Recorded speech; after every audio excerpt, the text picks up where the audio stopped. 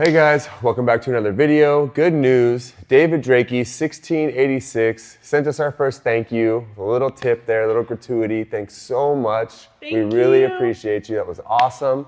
Again, I'm Andrew. This is Aggie. We're here at Nexus Jiu-Jitsu in Folsom.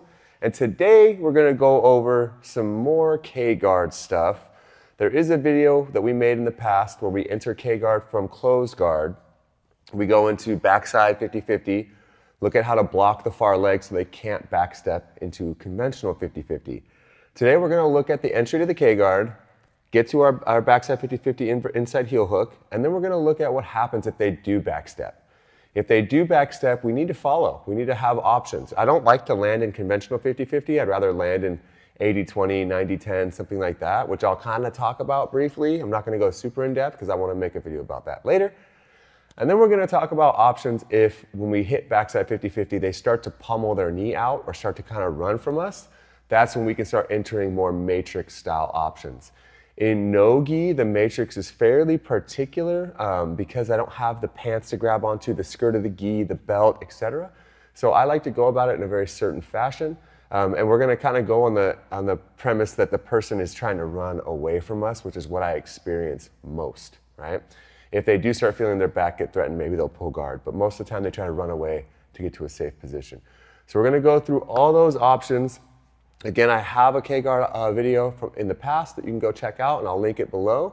But this one, we're going to go in a little more in-depth if we can't stabilize and isolate the backside 50-50 for the heel hook. All right? So let's get after it. All right, so we're going to be starting in our closed guard. And what I talked about in the last one is we were really like pulling them forward, and as they sat back, that's when we can get into the option. But also, I use this motion a lot in MMA training and when I talk to my MMA students about being able to get frames between them and somebody on top, especially good wrestlers who are like holding you down. What I like to work towards is either cross shoulder posts or cross armpit posts. And when I can get into these positions, even if she's very like close to me, like elbows down, she's like holding on to me, I can go into cross shoulder pose and work my hips out so I can start bringing my knees inside. Right now it's not too hard for me to pummel this knee inside and start playing from here to enter into the legs. And a lot of times I can use this to push them away as well. And as they come back, it's easy to enter the legs, right? So that's kind of the way we're looking at this one today. Playing here, I'm just going into a cross armpit post and a scoop grip. As I do that, I'm going to start scissoring my legs out and bring my knee in front of their chest.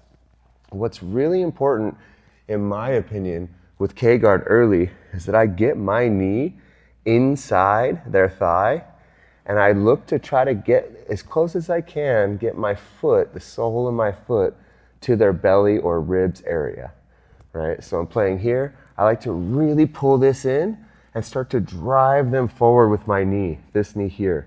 See, I'm kind of like pushing her away. As I do that, I can go to now a gable grip and pull the knee to my chest. This is what's going to generally give me that connection I need when I want to go into the backside 50-50 for finishes.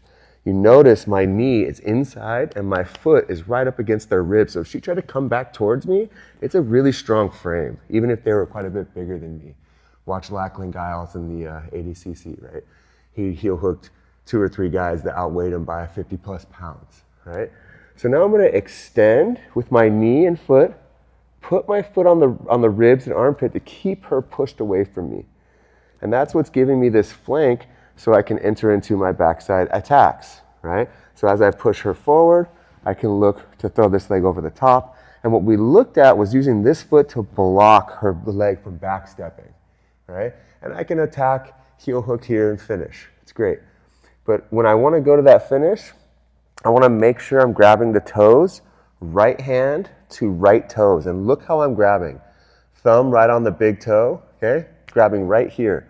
There's a purpose behind this. As I go to pull her leg into a bent position, I want to pull her toes to my shoulder. This actually makes it really hard for them to backstep, even if I didn't have this, because I'm creating tension in the ankle and knee joint. So I pull here, boom, really strong, and I stab her knee down into the mat. So I keep a bent leg. Bent legs, bent limbs are very hard to rotate in most scenarios, right? And that's what I want for the heel hook. Now I can post on the ankle, look to catch, tricep to toes, pinch between ribs and tricep, catch the heel, lock it in. I can lock in a bunch of different fashions, and now I can finish with hips and subtle rotation, hands and chin, chin to hands, okay? So we've seen that plenty of times on the channel. But now let's look at scenarios where they start to unravel the position, and there's other opportunities we need to get into, okay? So sometimes when I go here, I start getting my armpit post, my scoop grip, and scissoring my legs. Boom, I extend them out. I start looking to get into my lock. As I step through, sometimes they're already backstepping and they're going to a seated position here, okay? And that's not entirely uncommon, especially no-gi, sweaty, right? We're moving around, it's frantic, okay? So again, I'm entering here, playing into my K-guard, pushing her out, going here, looking to throw this leg over, and she starts to backstep here. As she backsteps, what I want to try to do, if we just land like this, we're just in 50-50, right? They're going to be sitting up fighting me with their hands. I'm going to be sitting up fighting them. I'm trying to get my attacks. They're trying to get their attacks. What I want to do is find a position where it's more like 80-20, 90-10, etc. What I've always found is when we're sitting up here in 50-50, if our chests face each other, it's literally a 50-50. Who's stronger, who's faster, who gets the attack first. I would suggest against triangling your legs here, because if she triangles her legs here, like pulls her foot back, well, now if I go for a toe hold on this foot, she has no ability to roll out of the position. And if you watch Nicky Rod versus Gordon Ryan 2, their second match, Gordon Ryan apparently got his ankle really, really hurt in that position with Nicky Rod because he didn't respect Nicky Rod there. He didn't realize Nicky Rod knew what he was doing. So Nicky Rod jumped on the toe hold and exploded Gordon's ankle. And Gordon doesn't usually tap to things like that, so he didn't. But in this scenario, if I go here and I start attacking toe hold, she's locked in this position and she can't really go anywhere. So a lot of times you get good breaks there. So I would suggest against that, what I like to do is I just like to touch my feet together here, right, to keep it safe, right? But that's not how you're going to win this position. What I believe and what I've seen in history is the person who can rotate their chest towards the other person's feet and hide their inside knee is the one who's going to win out the 50-50 scenario. That's when you start getting to 80-20, 90-10. So what I like to do is rotate and drop this knee here. So now even if she catches my heel, like in a heel hook fashion, it's so shallow and my knee's so free that it's very unlikely she's going to be able to break me here. Whereas I own the knee line entirely, okay? So this is the scenario I'm looking for. Now I can play here, crossing my feet, touching my feet together, 80-20, or I can lace my leg over her hips and start pulling her to me with this leg and go into variations of 90-10, right? Now I own the knee line. I'm completely safe because toes out, heels in. Her heel is completely susceptible. And what I want to do here now is get up on my shoulder and put my butt and my hips between us so she literally just can't hand fight. So I'll come up here, elbow over the toes, get up on my shoulder. So now she tries to reach to hand fight. She can't even reach my hands here because my whole butt and hips are in the way. It's really hard for her to get there, okay? So the whole position again, so we can really see all those details. And this is how I find winning out 50-50 is really the most powerful scenario. Okay, so again, we're starting here. I'm going cross armpit post. And even if there's punches here, like if this is MMA, as long as I'm expedient here, it's not like she's gonna be able to land too much. And especially when they rock back to throw a punch, it's like a really good time to get into the motion, right? So it's still a super effective motion for MMA, right? So I'm going here, scooping, creating that scissor, extending them out, boom, playing here, foot in the armpit, controlling the toes, stepping over, and now she backsteps. As she backsteps, I'm gonna come through, dropping my knee to the mat, getting my elbow over their toes, and getting my hips up. Look, here. Now, it's gonna be very hard for her to roll again. Her foot's trapped, my knee's blocking it, my knee is free, her knee is, I own the knee line, And now I can either keep my foot here, which would be really hard for her to attack toe holds while I'm breaking her, or I can lace this leg through and pull myself into 90-10. And now from here, it's rather easy for me to hurdle her heel over my wrist, control, hips in, and there's a really strong heel hook attack, right? One more quick angle change, just so you can see exactly how I'm getting the heel in this scenario. So we just roll through, boom, we're coming up, landing here. I'm just gonna put my elbow inside the toes, hurdle her heel up, wrist back, catch that heel right on my wristwatch, locking in. And now I can go right on my shoulder. And again, you see my hips, everything's between her hands and my hands. And now I can either lace this through here, I can keep it here, and now I just hip in, and there's my heel hook break.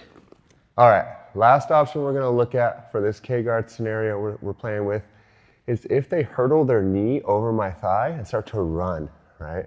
This is where I'm gonna go into matrix options. Now, it's really important you watch what I do with this leg once we get into the backside scenario for the matrix. Okay, pommeling through, cross armpit post, scooping the leg, scissoring here, extending them out, playing here, I'm pushing, and now I start to throw this leg over the top. Once I get here, maybe I just didn't do my due diligence, pushing the knee down, pinching my legs, who knows, right? She's able to hurdle her knee over my leg here, okay? It's important that as that process is happening, I'm opening this knee, okay? Come back one step.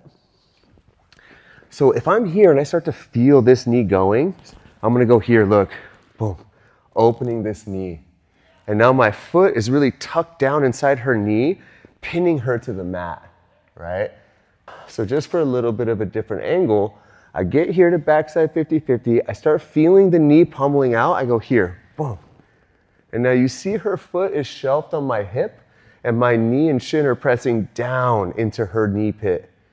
I can't leave this leg floating here because knee bars and inside heel hooks, if you watch Mika Galval versus I think it was either Ty, one of the Rotolo brothers, Mika's leg got kind of extended inside and he got heel hooked. It was a trip. Beautiful, beautiful scenario. But I want to make sure that I start retracting this knee, and as I do, I hold on to the far ankle. So if she tried to run, she'd be kind of stifled here.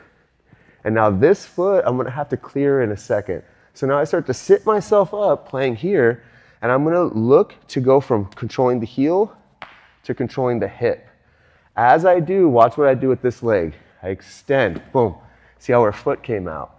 And now I have both hips here, which is a really awesome position for me right now, right?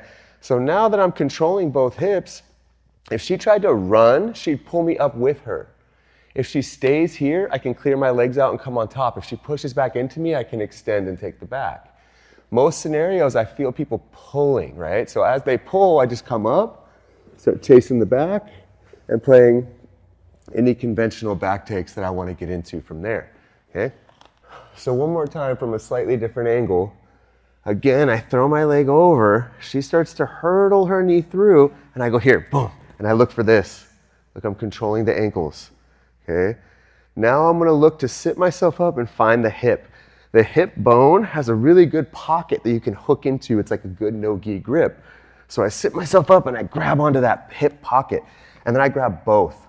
Now you see her foot is shelved on my hip here, and that's gonna stop me from coming up. So what I wanna do is I'm gonna extend my right leg, and now her foot pops out. Now here, I have really good control of those hips, right? Again, awesome position for me, right? As she pulls away, she's gonna bring me up. So right as I feel that force, like they're a sprinter trying to run, she brings me up. I can chase the corner and look to get into my back takes. All right, there you have it. Okay, another little K-guard video. Again, I have one from the past where we looked at K-guard, they back step to 50-50, we kind of lose the position, and how to stop the back step, right? There's a lot of ways to stop the back step, but sometimes you can't, right? So what we're looking at here is entries to K-guard from close guard, ways to get into our heel hook there, right? And then if they do back step, how do we follow? How do we play that scenario? We really want to follow up onto our shoulder, look to drop our inside knee, play 80-20, 90-10, and get really, really strong breaks there. They can't really roll out of those positions. It's almost like an inverted scenario for an outside ashi. Like outside ashi stops the roll through, so does the inside 50-50 or 80-20 if you're playing it properly, right? It's really hard for them to roll through. Another option that sometimes happens is when we hit backside 50-50 options, people will run like they're sprinters out of the blocks. They want to pummel that knee over the top and escape, right? Right there, they're giving us matrix options. In the gi, the matrix is very sound. No gi, there's some things that we really have to do. I'm looking for those hip grips, right? You can grab right on the hips, like this, like little monkey grips, and that right there is a really good connection. No gi, even in the gi, but in the gi, you just grab the skirt or whatever. So those are some really good options for you guys out there. Someone did ask me previously about all my ideas around 50-50, 80-20, 90-10. That's a little snapshot right there. So I hope it helps you guys out. Try it out. Throw a little thanks, a like, subscribe, hit the notification bell. Do another thanks. Thanks again to Blakey, David Blakey, 1868 or 86. We really appreciate you. Yeah, that was pretty good. Again, that made my day. Yeah, it was great. I was so excited. Super grateful. Yeah, we were like, oh my God. I sent her a text. I was like, look at this screenshot. So thank you so much for that. Again, like, subscribe, notification bell. If you want to see anything in the future, throw it down in the comments. We love you guys. Thanks so much. I hope it helps. And we'll see you in the next one.